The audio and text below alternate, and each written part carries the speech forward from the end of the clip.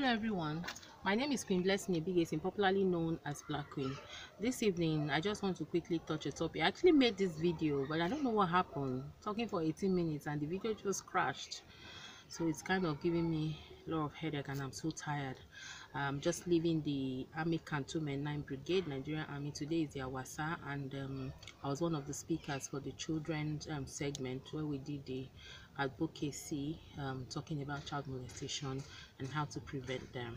Anyway, let me quickly talk about this. So somebody contacted me from diaspora, a man. He's been married to this woman for a couple of years now. They have 3 children, and he moved to diaspora, and when he left, it wasn't easy for him there, so he decided that the wife should join him.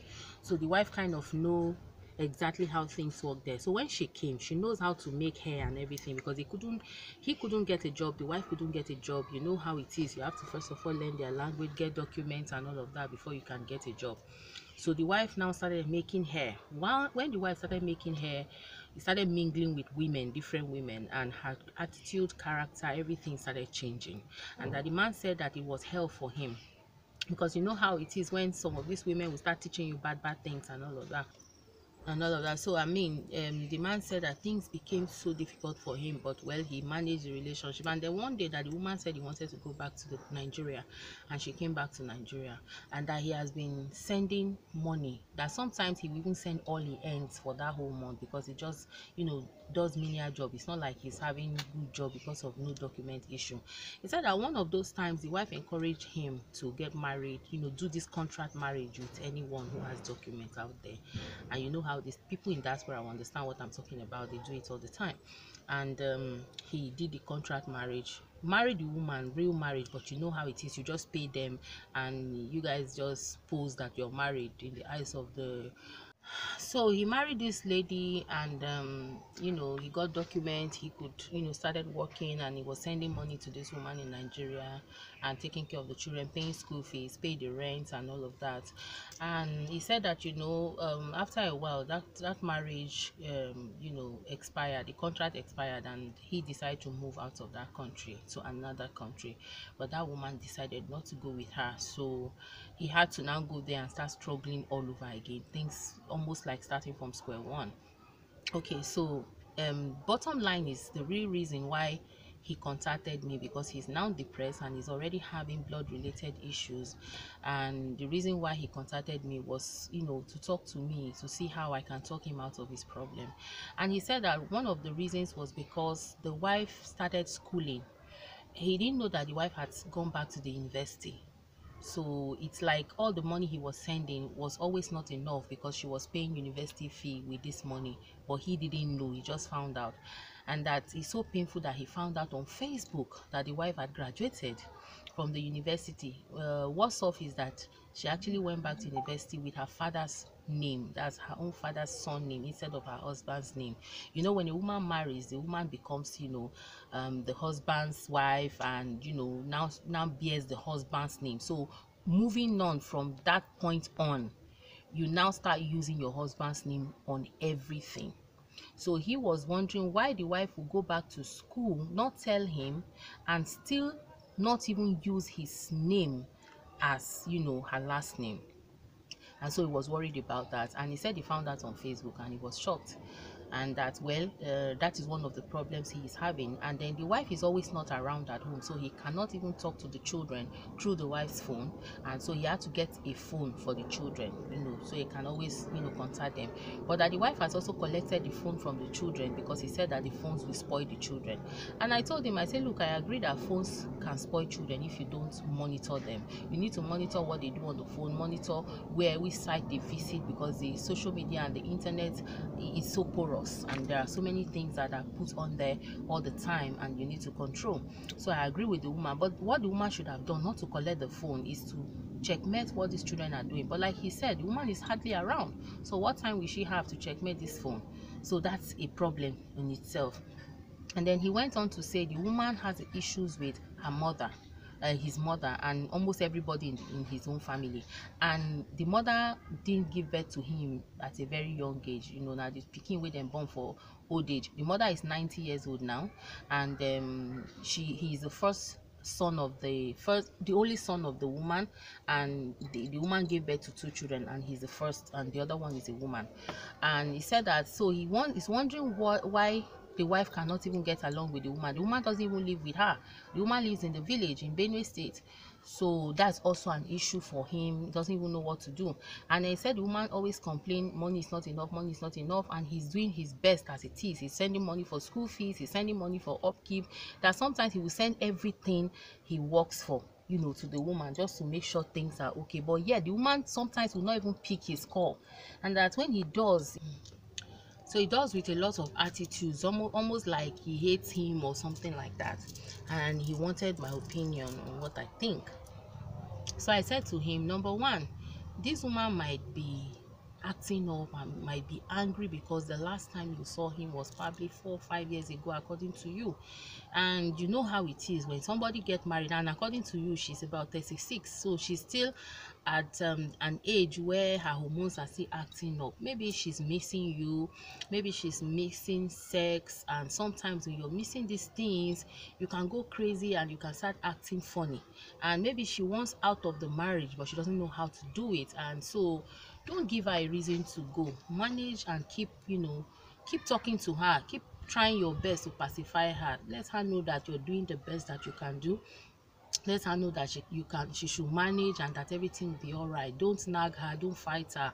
And I said, for your mom and her that are not getting along, some people just have this notion that all mother-in-laws are witches. So when they get married to you, even if your mother is nice, the kindest woman in the world, they just feel like, oh, this mother-in-law, if I talk to her too much, if I laugh with her too much, she will kill my children, or she will do this and do that. And you know, I have a problem with that, because they forget that they too will be mother-in-laws one day. This woman has 3 children, and I heard that the 3 out of the 2 are boys. One day she too, she will be mother-in-law. So the case where they say beat yale dey for corner, they go take beat yawo too. So let her be. As long as your mother is in the village and she's not disturbing them, she's 90, for Christ's sake. What can a 90-year-old woman do to anybody? Just let it be. But what I can advise is that no matter how small you must take care of your mom. The woman is already 90 years. She's already living bonus time. And any time from now, anything can happen. So take care of her, so that the prayers and the blessings that come with taking care of your mother can abide by you. And also, for the way that the woman went back to school and didn't tell you, forgive her. The deed has already been done. The fact that she didn't use your name as her son name, also forgive her, because right now it's a dicey situation. You're already having issues. By the time you bring up that one, it can trigger things that it's not supposed to trigger. So what I advise him is that if you talk from now till tomorrow, it will not change the certificate back to your name. It won't do anything. What you can do when you are back to Nigeria, when your relationship is in a good place, you can make her understand that what she did was wrong, so that she does not repeat it next time. As long as she's bearing your name, putting your name in other things, and it's only that part she didn't do which was wrong, you talk to her when things are okay, not now that things are already heated up between you guys. And as for the children, talk to her. Okay, if you don't want these children to have the phone on them because you think that in social media can spoil them, yes, no problem, but can you find time, even if it's once or twice a week? I would like to be talking to my children. Can you put them online for me? Let me talk to them at least once or twice. You know, I mean, if you talk to her and beg her nicely like that, I think that will be, you know, a better way to start. And if she doesn't budge, if she doesn't do that, then you can find some people to talk to her. But try that first. You cannot, you know, give up when you haven't tried. So we talked about that. Then the guy went on to say that he has a car in Nigeria, and he begged the wife to give the car to one of the brothers, because the wife has brothers and sisters, that he should give it to one of his brothers to do Uber for him. And that the wife said no, she cannot do that, and that he doesn't know why. At least that if that car was working for Uber, that would also support the financial situation they are having, and also ease him off the stress a little bit. And I told him, I said, look, nobody can take care of your thing like your own. Even if your wife has refused out of whatever, maybe she doesn't care. If you like, bring money. If you like, make you know, bring money. That's your wahala. So she doesn't care. What I can advise you is, even if the brother-in-law, your brother-in-law is using that car, how are you sure you'll be remitting money? And even if you remit money, the woman will still want you to keep bringing and keep bringing. I think that is how she has decided to, you know, map out her own mind and everything. I say, so what I can advise, Since you love your family so much and you don't want to lose them, because the way you are sounding, the way you are doing things for them, you love this woman and you love your children, and things are really not working abroad for you, why not come back to Nigeria? Use this car by yourself as taxi. People are making money. I know of I have some friends who are doing cab business and they are making money just driving these taxis. You can imagine how much we spend on taxi. Any day I go out on taxi, going and coming back alone, I spend close to 12,000 naira. I'm telling you the fact, because I live somewhere very far, you know. So if you can do this business yourself, before you know it, you will build your house, you will buy a better car, you will do so many things. Come back to Nigeria, bring your family together so that it doesn't break, because whether you like it or not, one of the things that will make this woman be so touchy and upset is sex. Let's not even mix it, unless she has started getting it out there. If she has not started getting it out there, she's still honoring and respecting this marriage, then this is one of the problems that she's having. No matter how much you send to her, even if you give her your arm and your leg, she will still, after spending the money, she will still miss that. Sometimes there are things money cannot cover. So I advised him in that way. We in Nigeria, we are living in Nigeria, we are working here, we are eating, we are not dead, we are here. Come and join us. It's not easy, yes, but it's not easy anywhere.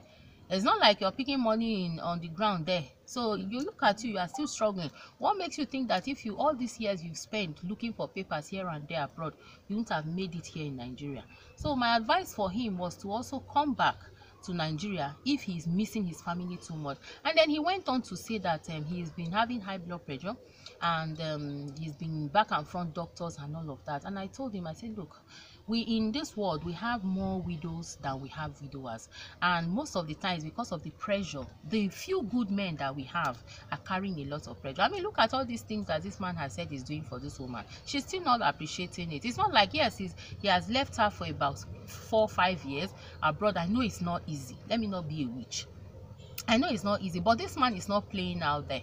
He has been trying his best to give she and the children a better life, and he's sending all he can, down to Nigeria for her to make sure she's comfortable. So I mean, rather than make things so difficult for him, can he not just even tell the man, honey, please, the hustle way you don't hustle, don't do, come back to Nigeria, I want you back.